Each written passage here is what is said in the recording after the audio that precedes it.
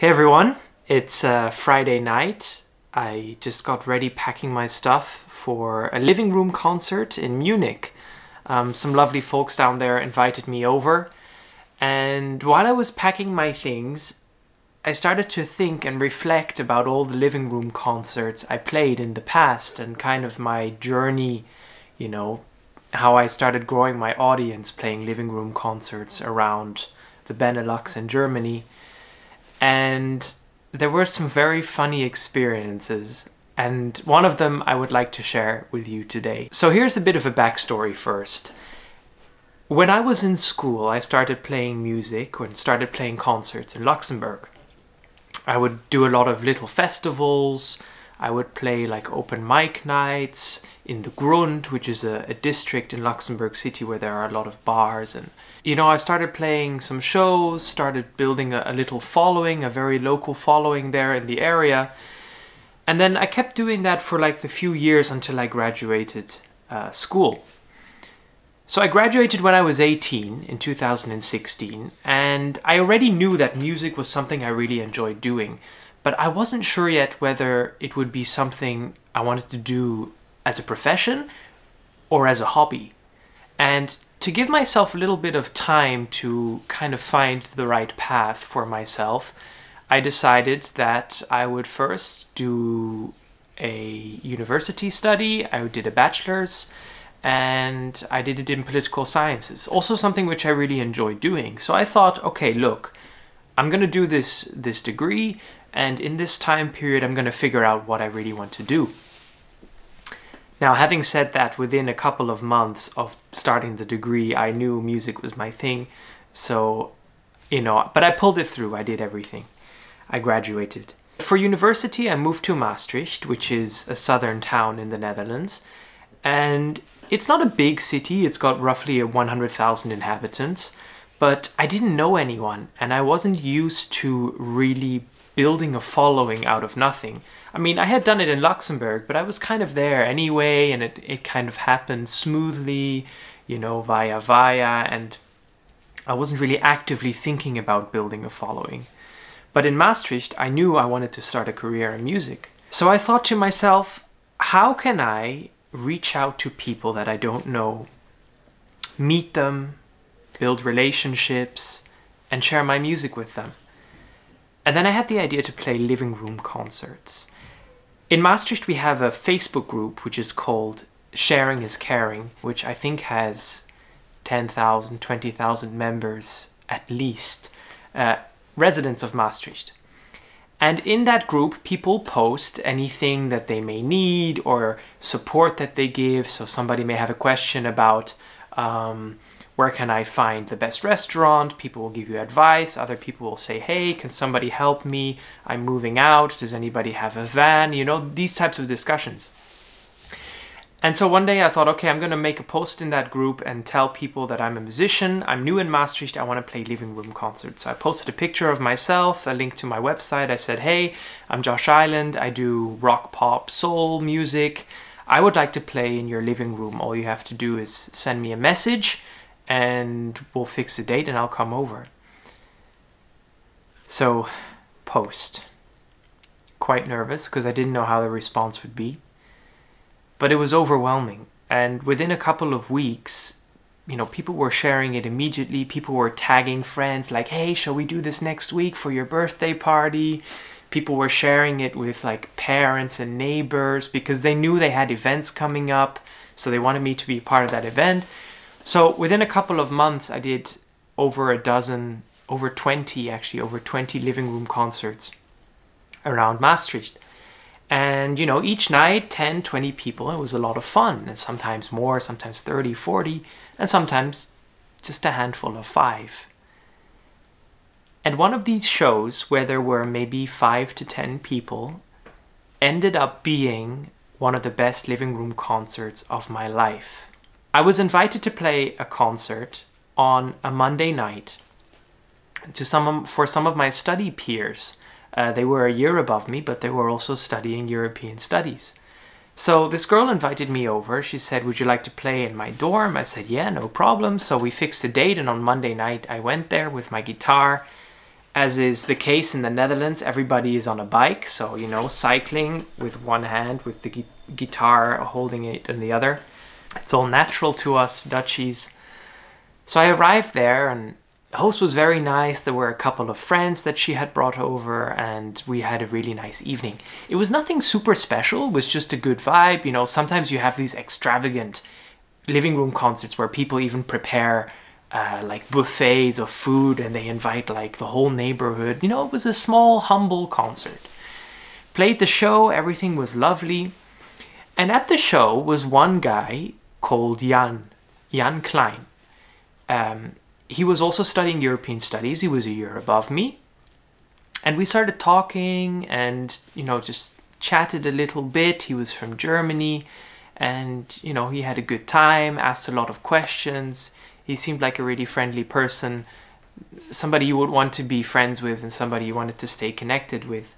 So, okay, we hung out that night, and then, you know, we went home and didn't really stay in touch much after. But then one day I get an email from a foundation based in Germany. It's a foundation which is connected to a political party in Germany. In Germany, all the political parties have their own foundations.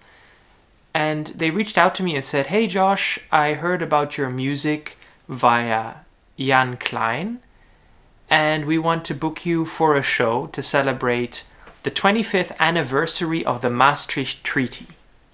So I was like, whoa, this is really big, because the Maastricht Treaty, which was signed in 1992, was kind of the founding of the establishing of the European Union. And I was quite shocked, but really happy, you know, that Jan had put forward my name, because he actually worked with the foundation. He did some work there, so, you know, they knew each other. And this word of mouth promotion is really helpful in these situations, because the foundation trusts Jan's instinct that he thinks I could do a good job at the show. So I was invited to play this concert, and there were a lot of VIPs. There was Federica Mogherini, who was the High Representative for Foreign Affairs, really big position, and it was a great concert. The Maastricht Treaty was literally the original copy, was lying in front of me while I had composed a song about the Maastricht Treaty, which was really funny. I remember writing a song just for that event with all kind of original lyrics, and, you know, just, yeah, an event which otherwise is fairly stiff and formal. I gave it a very light-hearted component to it. So I think people really enjoyed that. Now, at that event was the governor of Limburg. He was obviously invited because Maastricht is in the region of Limburg. It's like, basically like a state, you know, like a region. And the governor of Limburg, Theo Bowens, he was really happy with the performance. He really enjoyed it. So he put my name forward to the municipality, who would also be celebrating the Maastricht Treaty at a later event, because this one was more closed. So the Maastricht municipality invites me over to play the same song again for, again, a whole range of guests in all spectrums. And it was a great concert. It was at the town hall of Maastricht in December of, I believe, 2017, because that was 25 years, it was signed in 1992. It was a great concert, beautiful, like chandeliers hanging down and great lighting, great tech, great sound, great mood. At that concert, here we go, I think you see what's happening. It kind of starts out in the living room, and you know, all these connections and are being built, all these follow-ups. At that concert was a representative of the Benelux Union. The Benelux is the union of the Netherlands, Belgium and Luxembourg. Together they form the Benelux. And he said, well, we are celebrating the 60th anniversary of the Benelux, and we would like you to come and play. And this was a crazy concert, because this would be attended by the heads of state of the three countries. So you had the King of Belgium, you had the King of the Netherlands, and you had the Grand Duke of Luxembourg, along with ministers, representatives from the EU, from NATO, a whole wide range. You had media there. There was media from all over Belgium at that event. It was crazy. It was the craziest concert I've ever played in my life. It was in the Beaux-Arts in Brussels, which is a massive concert venue. I don't think I was ever that nervous in my life. I was all dressed up in my suit and played the gig. It was amazing. And after that, I've come to realize that all of these concerts were connected to one living room concert that I played on a Monday night in Maastricht in a student town with 5 to 10 people in the room. There happened to be one guy there, Jan, which I'm very thankful for. Thank you, Jan, if you're watching this video, who spread the word, and thanks to him, I got a lot of other concert invitations. It just makes me feel very humbled and happy that these living room concerts were really kind of how it all started out. So yeah, there's the story for you with these living room concerts. As I said, I am heading to one tomorrow in Munich, and in fact I still play living room concerts. If you would like to have me over at your house, all you have to do is just send me a message, let me know where you live, and obviously, I mean, you know, I'm based in Europe. If you're asking me to come to Texas in the US for a living room concert, probably it's a bit too much, but you get the idea. If I can maybe combine a couple of dates, or if I can put a string of shows together in Europe, or, you know, in the region, we'll make it work. And what I love about living room concerts, just to close off, is that they are so personal and so intimate in people's homes that you forge a connection, a very personal connection with the host and the guests. It's a connection that otherwise you cannot really establish when you're on a stage and it's a public performance. Plus, from a promotional aspect, you can invite these people over to public concerts after, because then slowly you're building fan bases. And most importantly, you are building relationships with people that you meet. You stay in contact forever. They really become true dedicated fans. And living room concerts, I think, are the most fun concerts to play. That's my honest opinion. So thanks to everyone who has already invited me over. If you would like to invite me over, let me know. Go to my website, send me an email, send me a message on Facebook or Instagram. And yeah, if you're an artist watching and you've been thinking about doing living room concerts, go for it. It's a lot of fun. And I think it's also a good way to practice your interaction with the crowd and your kind of stage presence and your storytelling.